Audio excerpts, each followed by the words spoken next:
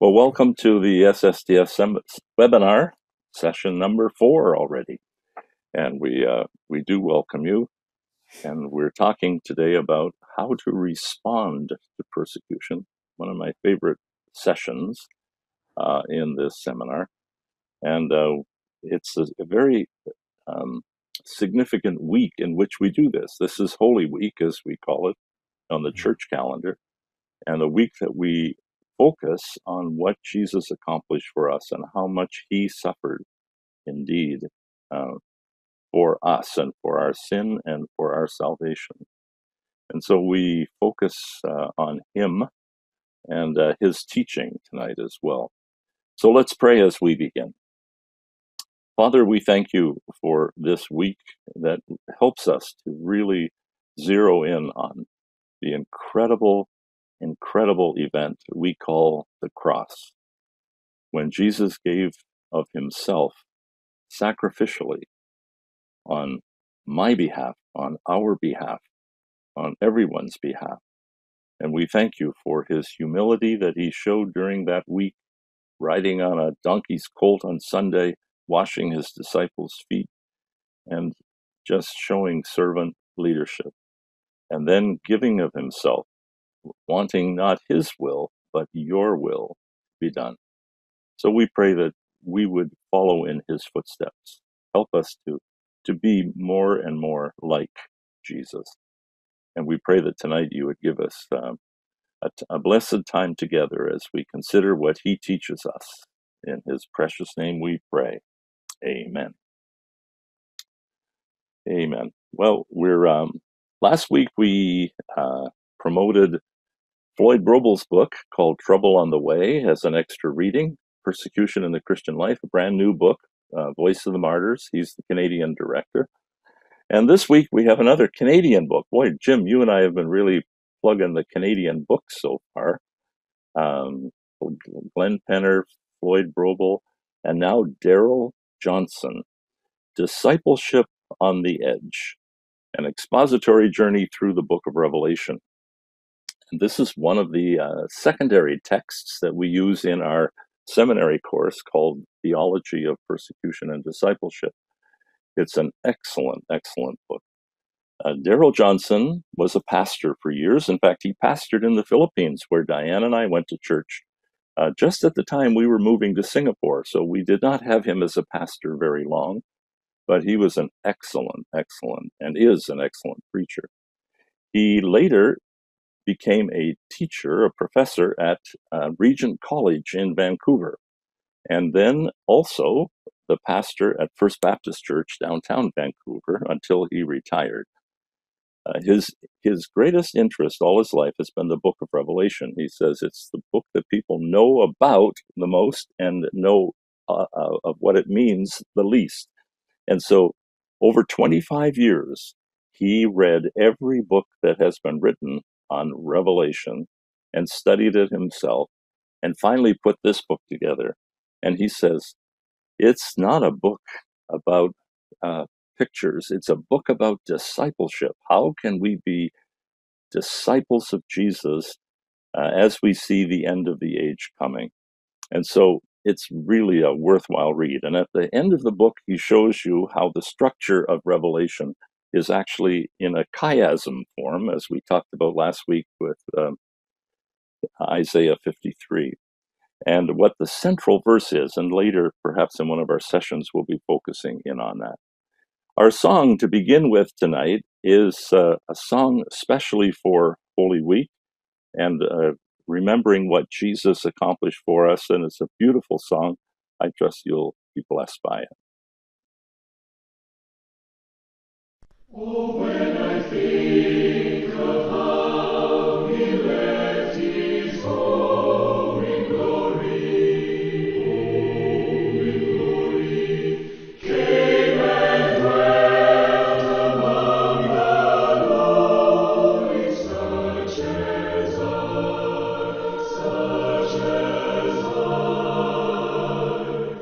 to suffer shame and such disgrace on Mount Calvary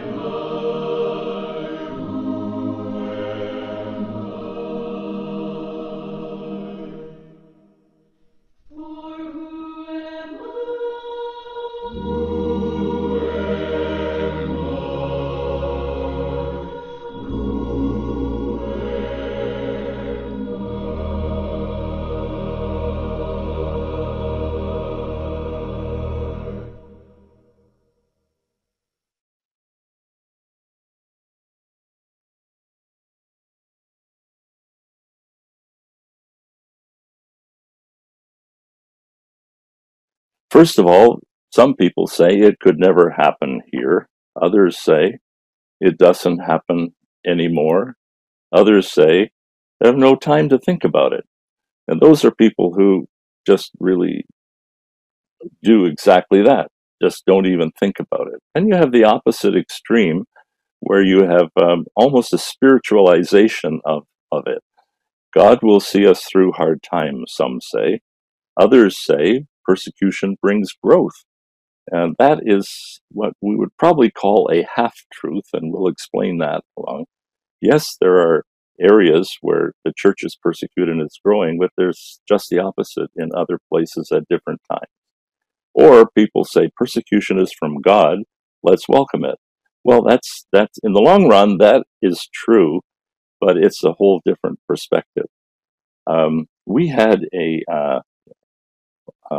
Jim had a pastor for years at Willingdon Church where he was an elder, who is now the teacher on Back to the Bible Canada, Dr. John Neufeld. And here's what he says about that topic. So let's learn how the gospel advances. Number one, through persecution. Now notice what I'm not saying. I didn't say because of persecution. You notice that? Persecution is not a magical thing that makes the gospel go forward. All sorts of countries in the world where persecution has come against the church has actually destroyed the church. I mean, some of us have this idea, what we really need is persecution, but that's not really biblical. The gospel progresses through persecution. What I mean here is that God ordains opposition, and that through the very opposition that he ordains, new opportunities will rise. That's John's perspective. And it's right on. He was teaching from Philippians, where Paul says that because of his imprisonment, the gospel had actually advanced. And he was expounding on that. But it's a very good perspective to realize that we should not pray for persecution. God ordains it, and out of that ordaining of persecution, blessing occurs. And this is the verse we want to focus on to start this evening from Luke chapter 6. Luke 6 is the parallel of the Sermon on the Mount in Matthew 5, 6, and 7. And it's the Sermon on the Plain, as we call it. And if those of you who visited Israel would have probably a really good picture of this, because you see, Jesus in Matthew, it said he went up on the mountain with his disciples, which it is. I mean, it's like it's not quite the mountains like the Rockies, but very high hills in Galilee. And then when you come down the mountain, where the Church of the Beatitudes, or the Mount of Beatitudes, they call it, for tourists to visit. I was there just probably a year and a half ago. And now that whole plain, and there's a sloping, you come down the hill and there's a large sloping plain right there. And you can see how they are up high, but they're still on a plain area. And that's where Jesus taught. And so there's no discrepancy between Matthew and Luke. It's just the perspective at which you look at that geographic area. And while they were on that plain, which, by the way, today is filled with banana plants, the Israelis don't waste any space. And so the Mount of Beatitudes is filled with banana plants. But Jesus said in Luke 6, what is essentially a description of persecution. Jim and I have worked on an attempt to define persecution ever since we've been teaching this for 20 years. And there is no definition that satisfies everyone. It's one of the most unusual words to try and literally define in a way that every scholar and every layperson will accept and understand. So we've decided then, let's not work on definition, let's work on description. And Luke 6:22 is where Jesus gives us this great description of persecution. Now in Matthew, he said, blessed are the persecuted. Here in Luke, it's phrased this way: blessed are you when men hate you, when they exclude you and insult you and reject your name as evil because of the Son of Man. And so here Jesus gives a description. He uses 4 verbs to describe what we would call persecution: hatred, exclusion, insult, and rejection, or rejecting your name as evil, just rejecting you. And why? Not because you are nasty, and Peter says we have to make sure that's the case, but because of the Son of Man. So this persecution comes because of Jesus in you. And this is what Jesus says you can expect. And notice, it's a blessing. It's not a blessing I hear many people pray for. And yet, this is a blessing when it happens. And it's kind of like chili peppers. This is a picture off of Jim's website. If you go to goteachglobal.com, and I hope you will, because that's Jim's excellent website. He has a good webmaster, so that's why I put in a plug for it. And on that website, you'll see this great picture of a chili pepper. And it shows you that chili peppers can come from the green tip at the bottom, which is 0 heat, up to the very top red, which is super, super hot. In fact, I forget the terms they use for these now are really quite funny. But this is what persecution is like. So yes, when we think of persecution and use those big 3 terms, we're looking at the top of this pepper. And that's countries like North Korea you see over on the left. And halfway down, you've got a medium, and then over on the bottom left, you have the mild, or actually on the bottom right as well. You have Canada, which we consider, persecution here exists, but it is mild persecution.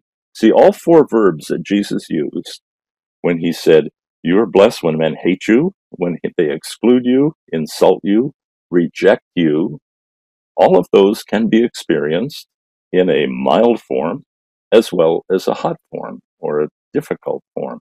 So persecution is a broad subject and topic, and it's one that we really want to focus on today and try and understand that it's graded. It can be hot in one place and very, very mild in another, such as North America, but it is still persecution.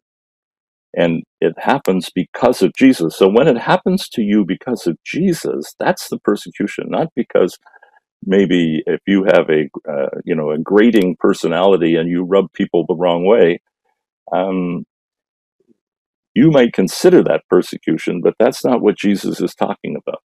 He uses these 4 verbs: hate, exclude, insult, reject. And you'll notice, if you can see the colors differentiation there, it's not so strong on this slide as it is in some of what we do. But those 4 verbs, which are, by the way, NIV. This reads only this way in the New International Version. H for hate, exclude starts with an E, insult with an I, and reject with an R. So you have another word there, err. So if you are hated, excluded, insulted, and rejected, you are an heir. And that takes us to another scripture that's a significant one in Romans 8:17. The Apostle Paul is talking about our becoming children of God, and how the Holy Spirit within us enables us to cry out to our Father, Abba, Father. And he says, the Spirit bears witness with our spirit that we are children of God. And then you have this verse that's here on our screen. Now, if we are children, then we are heirs. That's the word we just saw spelled with 4 verbs. Heirs of God and co-heirs with Christ, if indeed we share in his sufferings, in order that we may also share in his glory. That's a credible verse. Now, you hear people quote the first part all the time. We are heirs of God and co-heirs with Christ. Full stop. But that's not how the verse reads. Actually, the second half is very, very connected to the first half. We are heirs of God and we are co-heirs with Jesus if we share in Jesus' sufferings, in order that the day will come when we may also share in his glory.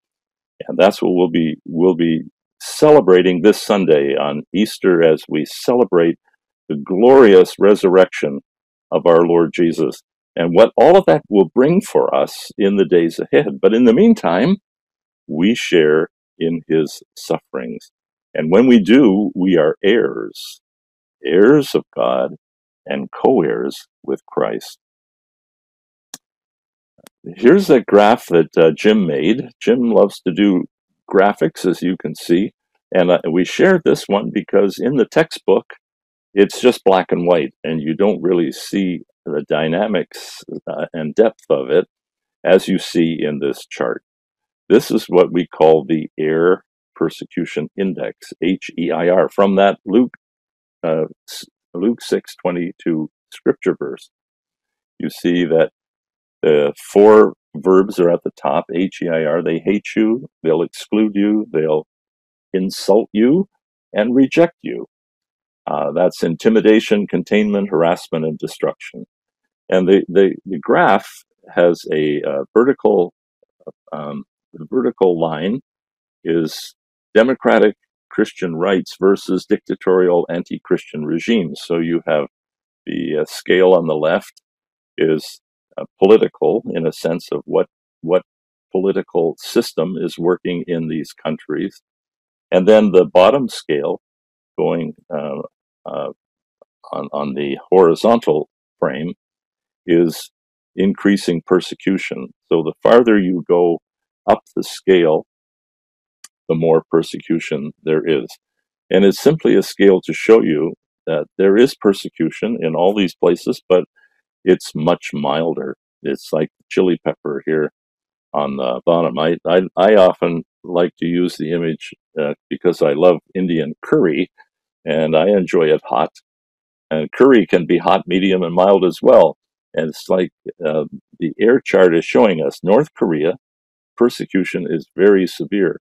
And it's because you have both a dictatorial anti-Christian regime in control of that country and the people, and therefore increasing persecution. And it goes in a gradation down the steps, if you will. You can go from the hottest step down to a country like Saudi Arabia, where for 1,500 years there has not been a church building and no official church in that country anywhere, and yet there are literally hundreds of Christians in Saudi Arabia today, but no church building. And that's something we'll be talking about in a few weeks coming up, is the whole concept of the church. And dropping down from there, you have Sudan, and then Indonesia, and then Canada and the U.S. So this is the way of the cross. So you can see the cross there in the chart, the way that the cross forms, and the verse at the bottom, which we just looked at. Now, if we are children, then we are heirs, heirs of God and co-heirs with Christ, if indeed we share in his sufferings, in order that we may also share in his glory. So Jesus goes on to say in Luke chapter 6, in verses 27 to 28, and this is the part that is so amazing. So first of all, he tells us in four verbs what we can expect as his followers when we follow him, and also the fact that it's a blessing when we have those four things: hatred, exclusion, insult, and rejection. But then he goes on to say, but to you who are listening, it's interesting that he uses this expression quite often to, people heard him, but maybe some of them weren't really listening. So he says, if you're really listening to me, here's what I say. I say, love your enemies. Do good to those who hate you. Bless those who curse you. And pray for those who mistreat you. So we had four descriptions of persecution. And now he gives us 4 verbs of reaction. Okay. So how should our reaction be when we experience that stuff? Well, he says, we're to love our enemies, we're to do good to those who hate us, bless those who curse you, and pray for those who mistreat you. And so this is how Jesus says, and he's speaking here individually. He's talking to his disciples, in the Sermon on the Mount, essentially, and in Luke 6, he is talking essentially to his disciples, maybe a large group, because he had many disciples beyond the 12, but these were still disciples. And so this is what he is saying to you and me as followers. If you want to be a disciple of Jesus, he says, when this persecution comes, here's how you respond. You love your enemies. You do good to those who hate you. You bless those who curse you. You pray for those who mistreat you. And so it's not all about me. It's all about how I live the Jesus way in the situation. And then he goes on to give 4 incredible applications or illustrations of how that works. So how does that work? Well, he says in verses 29 to 31, if someone slaps you on one cheek, turn to them the other also. That's his first illustration. And there are 4 of them here. First one is a really interesting one, and I wish we had a lot more time, because when we do our seminars, we spend a good time on this because it's a great visual. Um, the Middle Eastern people were great for hitting on the cheek, like just hitting with the back of the hand on the just like a flick of the hand on the cheek of someone. And Jesus says, when somebody does that to you, don't retaliate by hitting them back. You turn to them the other cheek also, because when you do that, it forces them to either hit you with the flat of their hand rather than the back of the hand. They're either going to have to hit you with the flat of the hand, or they're going to think, oh, I really didn't want to hit this guy and I'm not going to do it. And so it makes them stop and think and evaluate whether they really want to be violent or not. And that's how a Christian, he says, is to respond. When someone slaps you on one cheek, turn the other also. Second illustration, if someone takes your coat, do not withhold your shirt from them. So if somebody needs your coat, he says, hey, take my shirt too. Well, that's a little far out for some of us in North America. But this was Jesus' attitude. Remember, another parallel he gave in other teachings was when you're compelled to walk a mile, then go 2 miles. Well, the Roman soldiers could compel any Jewish person as occupying army of the country at the time to carry his pack for a mile. And Jesus says, one who follows Jesus, is not just going to carry it for a mile. You say, okay, I'll carry it 2 miles. Or if you're really generous, you say, hey, where do you live? I'll carry it all the way home for you. That's the attitude that Jesus says one of his followers, a disciple, has. If someone takes your coat, don't even withhold your shirt. Let them have the shirt too. The third one gets even more specific. Give to everyone who asks you. Give to everyone who asks you. Now, this one, boy, I have rarely ever heard this preached much in North America, because this is not our North American attitude, right? My things are very important to me. And that money I earned, I worked hard to get, and I'm very careful with every penny. And you're asking me, Jesus, to give to everybody who asks me? Diane and I had the pleasure of living for 12 wonderful years in the Philippines. And every time your car stopped on the road, there were people banging on your window asking for money. They were either really cute kids that were very, kind of dirty and gringy, needing something to eat, or somebody who was handicapped in some way, which just really pulled at your heartstrings. And the missionaries that we worked with, the Western missionaries I'm talking about now, the foreign missionaries, especially Westerners, really had a problem with this statement: give to everyone who asks you. And one of those missionaries said to me, I just came back from India. If I gave something to everybody who asked me for money, I would be broke. I'd come back absolutely flat broke. And my only response to him was, well, would Jesus be upset with you if you were broke because you gave it all away? I mean, wasn't there a rich young ruler who he told, if you really want to follow me, give all your money away and come and follow me? Well, that that didn't sit too well there, because we think, well, that money is mine. And, we have to realize, of course, that everything we have comes from God. And Jesus says, you give to everyone who asks you. That is incredible. And then he goes on to the fourth point: if anyone takes what belongs to you, don't demand it back. Whoa, Lord, now you've gone too far. I mean, if somebody says, I want your car, can I borrow your car, Paul? And I say, yeah, sure, take it. Don't bother bringing it back. Yeah, yeah, right, right. That's going to happen. Eh? Well, that's what Jesus is saying. If somebody takes something that belongs to you, and other translations say if someone borrows or borrows, as we would say in Canada, borrow something from you, do not demand it back. Wow. And then, of course, comes that underlying principle that all of this is based on, is what we call the golden rule. Do to others as you would have them do to you. And that's the bottom line in this whole passage. So those four things all fit together. So this graph or chart shows you the four things that we can expect on the persecution side, and the four responses Jesus gives us, and the four applications.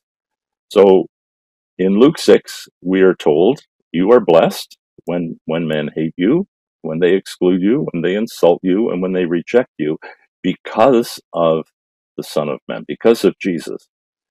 But here's how you respond. You do good to others. You pray for them. You bless them. You love even your enemies. Incredible teaching. And then he shows four applications of it. So when someone hits you on the cheek, turn the other cheek. Someone takes your coat, give them your shirt too. Give to everyone who asks of you.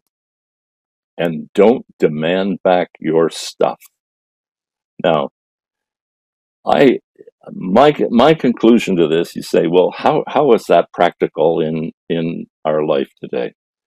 Well, I think what Jesus is really saying here, he's not saying that you shouldn't have things and you shouldn't take care of your things, but he is saying here that people are way more important than things. And of course, we know this throughout all of his teaching. When he says, lay up for yourselves treasures in heaven, don't lay them up here, lay them there. And you do that by sharing with others. But Jesus was always for people.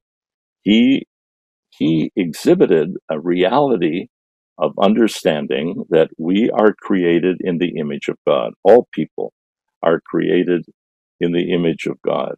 And therefore, every human being is important. And stuff is only stuff. And so he says, make sure you put people ahead of your stuff. Stuff is replaceable. Stuff will not last, but people will. And it's important as to how we treat them and how we respond as the Master taught us. And with that great bottom line, look at that bottom line. Do to others as you would have them do to you. There is also a way to respond that Jim's going to carry on from here when we deal with community. So, what we just talked about was strictly on a personal level. Jesus is talking to disciples. Here's how my disciples respond. But when you're in community, you have more responsibility than just for yourself. And so how do you respond in community as well as personally? So Jim, take it away. Thank you, Paul. Thank you. And I'm going to begin. It's on page 50 in the text. If you have your text tonight and you're looking at it while we're going through, this is going to be a review of some of those points that are there, but it's going to have some a little extra added to it. Because one of the principles that we learned from the people that we visited, they would respond to persecutions in different ways. Some would do one response, some would do another response, depending on their situation. And one pastor very graciously told us, we have to learn how not to judge someone who responds differently to what we would do, and accept that if the Holy Spirit is leading that person to respond that way, and it's biblical, then we have to accept, especially when whether you choose, whether you flee from the area of persecution or whether you stay. That's the first one, is on fleeing when it is clearly the will of God. Yeah, these are what we're calling here are the appropriate responses to persecution. And the area of fleeing, there are examples in Scripture of where people fled when there was persecution. And the very first example is Bethlehem. When Jesus was born, King Herod was going to kill all the babies 2 years old and under, and Mary and Joseph fled to Egypt.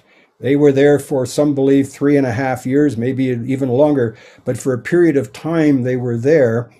And I guess the gold the wise men brought helped pay for all the travel expenses. But they were there, and they had fled out of the country, even into another country, because of the persecution that they saw. They were told to flee from. We know that there are many occasions in history where, whoops, is that me? Sorry. Where there was fleeing when it was the will of God. The early Christians were told to go to Jerusalem, Judea, Samaria. They didn't do it immediately when the day of Pentecost came, but long came persecution in Acts chapter 8, and they fled from there. Jesus himself, you say, did he ever flee when it was appropriate? And yes, at one time they wanted to throw him off a cliff up in Nazareth. And it says he walked through the crowd and went on his way. And another time they wanted to stone him. He hid himself and slipped away, it says. So the Apostle Paul did the same thing. There were times when he fled. In Damascus, the officials in Damascus were looking for him, and the Roman officials outside of Damascus were looking for him. So he actually left town without an exit permit. He didn't get his visa stamped. He went over the wall in a basket, and he fled. So this is an appropriate response. Any of you with a history, awareness of the history of the Mennonite Church know that the fleeing from one country to another has been practiced by Christians in community during the years of church history. So that's one appropriate response. There's another appropriate response, and that is to stay and endure. The history that we have shows that Jesus himself stayed and endured the cross. We'll talk more about that as well, and Paul's already mentioned that in the first session. But he knew what was ahead of him. He knew he was going to be separated from God, the Father, and he was going to be taking upon himself the sin of the world. So he stayed and he endured it. He didn't flee the persecution. Likewise, Stephen was still one of the deacons, and he was in town, and he was doing what God called him to do and paid for it with his life. He endured right to the end, even into martyrdom. And the Apostle Paul, at times, Paul endured, stayed where he was as well, and other times he fled. And here we see there's a third response that Paul had, which is appropriate, and that is he exercised his legal privileges. He said, I'm a Roman citizen. You cannot do to me what you're doing because I am a Roman citizen. I appeal to Caesar, and he was sent to Caesar. Now, he still was in prison. He was still persecuted for what he did, but he exercised his legal privileges. And I think that's another venue that some of us have, more so perhaps in Canada and the United States at this moment than they might have in North Korea. They don't have in North Korea, and other countries where persecution is severe. They cannot exercise legal privileges the way we can. The part that is in, to just wrap it up on this one then, is that the aggressive love is what we term how we respond to persecution. The the concept is that we show love.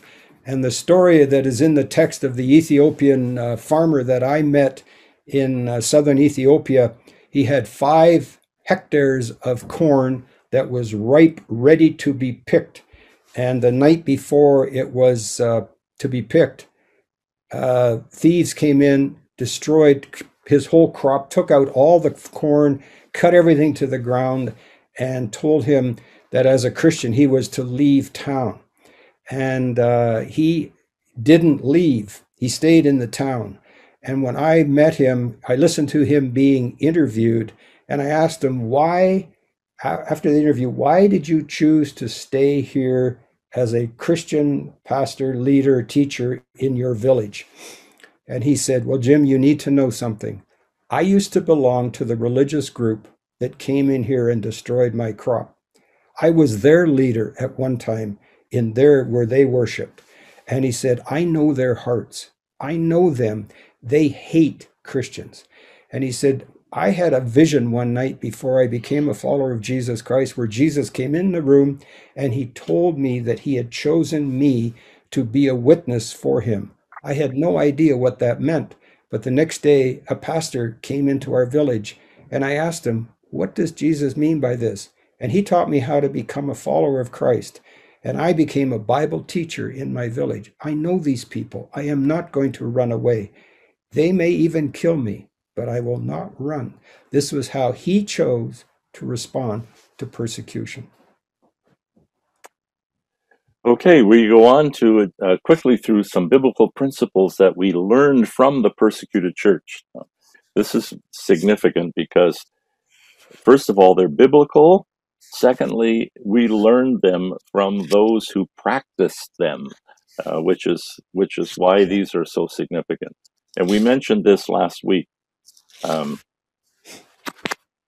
The dear friends, do not be surprised at the painful trial you're suffering. So don't be surprised, Peter says, when this happens. So suffering for Jesus is not unusual. Christians all over the world are facing similar and more often worse situations than we are. So be encouraged. The second principle is to rejoice. You know, in Luke 6, right after that verse we looked at, 22, it gave the 4 verbs. It says, rejoice in that day and leap for joy because great is your reward in heaven. For that is how their ancestors treated the prophets. And rejoicing is one of the things we are asked to do when we're in these situations. And the other is to pray with thankfulness. Don't be anxious about anything, Paul wrote, but in everything prayer and petition with thanksgiving, present your requests to God. One of the great examples is Helen Berhane. Spent almost 3 years in those terrible shipping container prisons of Eritrea, and horrible, horrible circumstances. And one time she was beaten very badly and thrown back into her shipping container on the floor, a container where you cook in the daytime and you freeze in the nighttime. And she wrote a song. She was a singer. And she wrote a poem that she composed into a song. And it said, thank you, Lord, for the cold nights. Thank you for the hot days. Thank you for the hunger, for the sickness. Thank you for the bugs that bite my body. Thank you, Lord. Thank you. Wow, I say, could I write that? I don't know. But in her circumstances, she was able to articulate her thankfulness to God for even the horrible things she was experiencing. Peter also says we're to evaluate the source of suffering, that make sure that it's not because we've done something wrong, but that we are truly being insulted because of the name of Christ, because that is a blessing, as he pointed out, the same as what Jesus told us. We're also told not to be ashamed of suffering. Again, in Peter is an incredible book written to first century Christians who are being persecuted. And there's so many principles in that book. It's worth a study just for persecution principles. And he said, however, if you suffer as a Christian, do not be ashamed, but praise God that you bear that name. We also respond as Christ did. And as we've seen leading up to this Holy Week, and as we see what Jesus is going through on Thursday and Friday. He did not return insult for insult. He did not threaten. He did not ask for revenge. He loved them and prayed for them. Also, we refuse to retaliate. From the life and teaching of Jesus, retaliation is never an option, and as his followers, we may do likewise. Now, there was a question in the Q&A a few weeks ago about military people, and Jim and I are going to talk about that probably next week, but or maybe even in the Q&A later tonight. There is a difference between personal retaliation and you're being part of a government body that is ordained of God to protect people and do good. So we're going to talk about that at some point, but we're talking here about personal responses. There was a lady in Indonesia who was the wife of a pastor, Rita Rita Congoli. I can say that if I try hard. And her husband was martyred by extremists. And she said, I believe God has a beautiful plan behind all of this. Even though at times I feel bitter toward the killer, I always go back to God's word. And then she says, and each time I pray, I ask God to forgive the killer. And that is the key to significance in responses to the challenges. Iran is famous for its martyrs. Pastor Haik on the left, well, Haik Hovsepian, in 1994 in January, he was celebrating the release from prison of Mehdi Dibaj on the right. Mehdi was a missionary in Afghanistan. Mehdi came from a Muslim background. He went to Afghanistan as a missionary and then came back to Iran, and he led hundreds and hundreds of people to faith in Jesus, literally. And, you don't do that in a Muslim country and get away with it very long. And so they put him in prison. He spent almost 10 years in prison, and the last few years he spent in a small cell 3 feet by 3 feet with no window. And he said, those are the most beautiful years because Jesus was in there with me. Can you imagine? And they then, after he had been a believer for, I think, 20 years or more, they charged him with apostasy. And he was then found guilty, and he was sentenced to execution. Well, this went out all over the world. Pastor Haik on the left was he was the leading pastor of Iran at the time. And he let everybody know that Mehdi is going to be killed just because 20 years ago or more, he became a believer from a Muslim background. And the people began to respond from all over the world. And Mehdi Dibaj was ultimately, in December of 1993, he was released from prison and exonerated, and they said, we never did really plan to execute him. And, even Time Magazine, I never forget that, Time Magazine reported his release, and the title of the little report on it was Answered Prayer. And that was answered prayer. And but just days after his release, Pastor Haik was on his way to the airport, and he was martyred, and his body disappeared, and his family was notified many days later. They'd already buried him, saying they didn't know who he was. And so they exhumed him and had a proper funeral. And there is a movie called Cry from Iran that his sons have put together. And that's what's so significant about this story. Haik's sons could be very bitter that their dad was taken from them. They were late teenagers at the time. And they are not bitter. They live in California today and have a ministry to Iran by television and film and videos and whatnot there. Fantastic boys who love their dad and who are not retaliating. They are retaliating by aggressive love for their Iranian people. Mehdi Dibaj was at the funeral for Haik, and he literally wept. He said, I'm just like Barabbas. He says, Barabbas is the man who was released when he should have been killed, and Jesus was killed, and he shouldn't have been killed.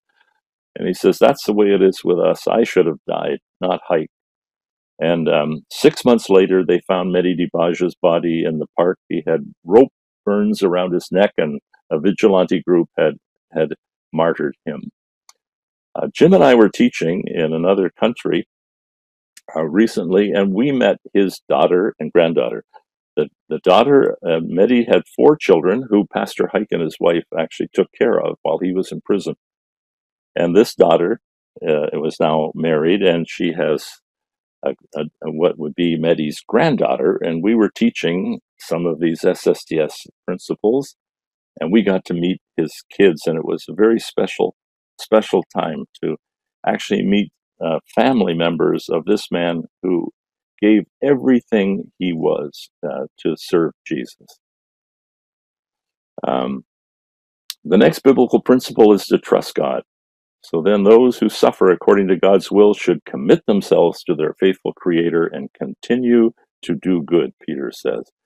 And then stand firm and stand together, so that there should be no division in the body. This is where community becomes significant when there's persecution. If one part suffers, every part suffers with it, Paul writes. And one of the great examples in the Old Testament were the 3 guys, Shadrach, Meshach, and Abednego, who stood together against the demands of the king that were opposite to their beliefs. And they told the king, if we're thrown into the blazing furnace, the God we serve is able to save us from it, and he will rescue us from your hand, O king. But even if he does not, we want you to know, O king, that we will not serve your gods or worship the image of gold that you have set up. So they stood firm, but they stood together. There were 3 of them. Unfortunately, now Daniel later had to stand alone, and we often sing a song as kids in Sunday school, dare to be a Daniel, dare to stand alone, dare to have a purpose firm, and dare to make it known. And so many times we may have to stand alone in these situations, but there's so much strength when we can be together in community. We stand together and stand firm. When we follow the will of the Lord, it does not guarantee deliverance. Okay? Just like the 3 men in the fire, Shadrach, Meshach, and Abednego, they said God can do it. And even if he doesn't, it isn't going to change our view of him, because he is God. In the book of Acts, some people were delivered and some were allowed to suffer. I mean, even James was beheaded when Peter was released from prison.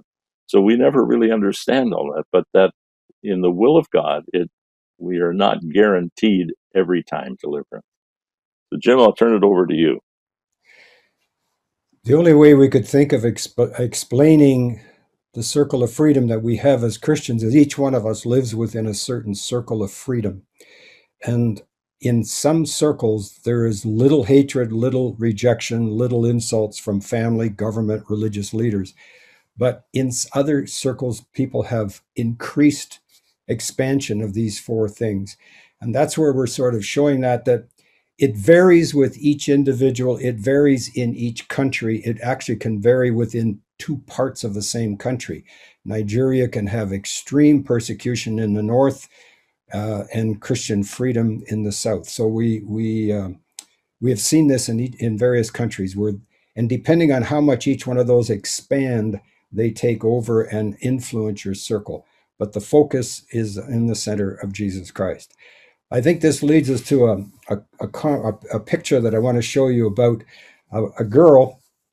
A girl came to her mother one day and told her mother that she was tired of being a Christian. She was too hard. It was too difficult. She didn't want to. She was being oppressed and she was being persecuted. And the mother, if I can just show you what the mother did here, the mother took a large pot of hot water, and she went to the kitchen, and she got a really hard carrot, a big hard carrot, and she stuck in the pot of water. She put Work with me here, folks. My pot is not as big as the carrot. She got a smaller carrot, one of those little mini carrots. But she put the carrot in the hot water, and then she went and she got some more water, and she said to them, "Are you like an egg?" And she put the raw egg. She put it into the hot water as well, and she made the water boil in the pot. This is another pot here, you see. And then when all of that was finished, she said to them, are you like a cup of tea?" And the daughter was a little confused as to what was she meant by this. But when the mother then showed her that if you take the carrot, which is hard on the inside, and you put it into the boiling water, the water actually makes the carrot soft. The carrot becomes soft and pliable. And so she said, this is what happens sometimes in persecution. People go into the persecution, they're hard in their character, hard in their personality, hard in their way they deal with people. They might even be harsh. And the persecution causes them to become tender or more soft in their relationship to people, to be a witness for Jesus Christ. She said sometimes then people who have gone into the persecution, they went in as a egg which is soft on the inside, but now it's hard on the inside. The persecution actually made the water of persecution made it hard on the inside. And this is the part that she said some people respond that way. But the part that is the I got to get my teacup going here. And so she said, if you take the hot water and you put the hot water in the cup, and then you bring a tea bag, here it is here. She said, some Christians are like tea bags. She said, when you put them in hot water of persecution, they actually change the surroundings in which they are living. And so sometimes people in regions of persecution, Paul and I have met them in country after country. They are radiant. They're full of joy. They love their neighbor. They pray for their neighbor. They do all the things that Paul has just taught here at the beginning. And they actually start to change the water around them. The tea bag changes the water in which the persecution water becomes changed by the response of the Christians to them. So those are three little simple illustrations that we have used when we teach overseas to show just how do you respond. Your response will either make you soft, it'll make you hard and bitter, or it'll make you actually change the surrounding community in which you live in fellowship, your family, your community, your church. Okay, Pat. Amen. If I am like the tea, when things are at their worst, I get better and change the situation around me through Christ likeness. And now we have an assignment for you for 2 weeks from today. What's happening now is that we are going to be having our next session in 2 weeks, not 1 week. Next Tuesday, on the first Tuesday of the month, is the Open Doors Canada Prayer and Information Hour. And so we would encourage you to join that time next week. And then in 2 weeks from today, we will be back and we are going to deal with a very, very interesting topic, and that's what is happening in North America and this area and topic, and how should we respond? And we'll be sending you Christelle will send out to you on her next email blast an attachment that's a PDF of a little booklet that Jim and I did some time ago called Red Skies at Dawn, the Coming Storms in North America. And those storms were already here somewhat then, and not even more so now. And at the same time, because there's 2 weeks now between tonight and our next session, we would like you to work on an assignment, a homework study, Bible study project. This is it's easy. It's one of the things that we do in our seminars when we're live and there in person, and we do together as a group, and it's a really great group activity as well. So we ask you to read the first 6 chapters of the book of Daniel and make a list of the persecution and response to persecution principles that there are in each chapter. When we're in a seminar, we just break people up into 6 groups and have them do one chapter. And what we make them do then is, after they list all of these principles, and it's amazing how many they find, we ask them then to prioritize them. What's the most important one out of all of these? Which is actually a very hard thing to do. They found it hard to say what was the most important and top priority out of that whole list. So that's what we would ask you to do next time. We'll I don't know how to get this thing back out here. And I've lost my. Let me see. I think if I hit escape, there we go. We get out there and we'll be able to see everybody. They or at least see each other. All we see are each other, which is really sad. We don't get to see you guys, but that's our time for tonight. I'm going to ask Jim to close in prayer, and then we'll go to Q&A time. Heavenly Father, I do thank you for the Church of Jesus Christ worldwide that you are building. You have said you will build your church and the gates of hell will not prevail against it, that you are victorious. And as we enter this Easter season, Lord, we do thank you for your sacrifice for our salvation and the assurance we have that every one of us listening to the program, listening to the webinar, reading the materials, we're all going to meet together someday in heaven. And we're going to be together because of your grace and your salvation. So, Father, help us to know how to respond appropriately, how to respond biblically, and how to respond carefully in love so that we are wise as serpents, harmless as doves. In Jesus' name, amen. Amen.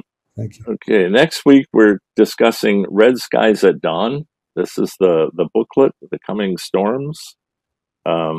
It's a 60-page, in this format, it was a 60-page booklet, and it's written in a story format, so it's an interesting read story, and we hope that you'll make sure that you get through that before the next session, because it will help you a lot with what we want to deal with and to share about what's going on here in the Western world and what we see coming.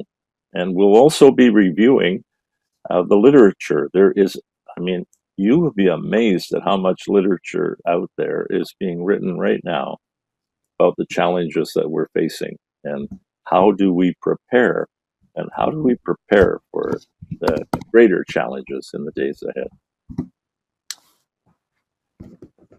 So that will be, God willing, 2 weeks from tonight, and we'll look forward to seeing you then. Okay. Blessings. Okay.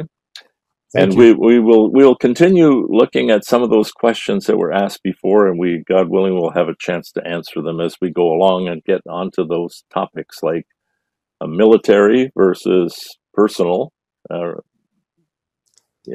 aspects of violence, and of course the end things that are be happening in the end times. And so that's why we also recommended the book Discipleship on the Edge, because Revelation is a book that deals a lot with what's going to happen in the end times. And Darrell Johnson has a great perspective on that and on what the focus of the letter is and how we are to respond. And we will probably look at that next week as well. So God bless you. Thank you so much for joining us. We enjoy this, even though we don't get to see you, which is not the part we don't enjoy. But this is what happens with COVID, and at least we have a chance to get together. Right? It's super neat. Anyway, so Bye-bye. au revoir. God bless you all.